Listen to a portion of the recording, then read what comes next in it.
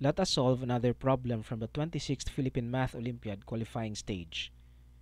A square of side length 1 and a rectangle of length 34 are inscribed in a semicircle as shown below. What is the area of the rectangle?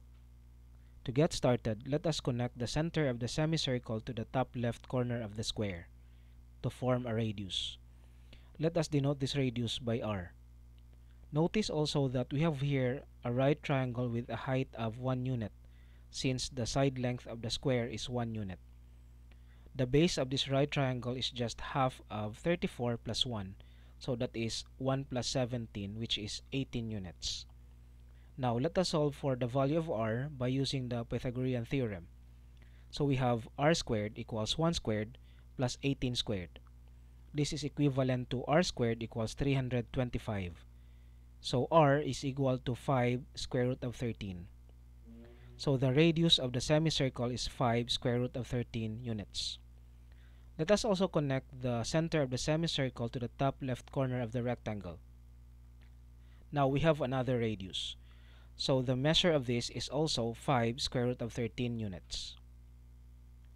Observe that we have here another right triangle with a base of 17 units, but the height of this triangle is unknown. So let us denote this one by W.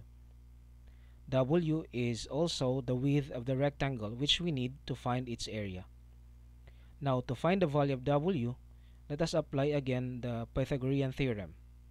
So we have 5 square root of 13 squared is equal to W squared plus 17 squared.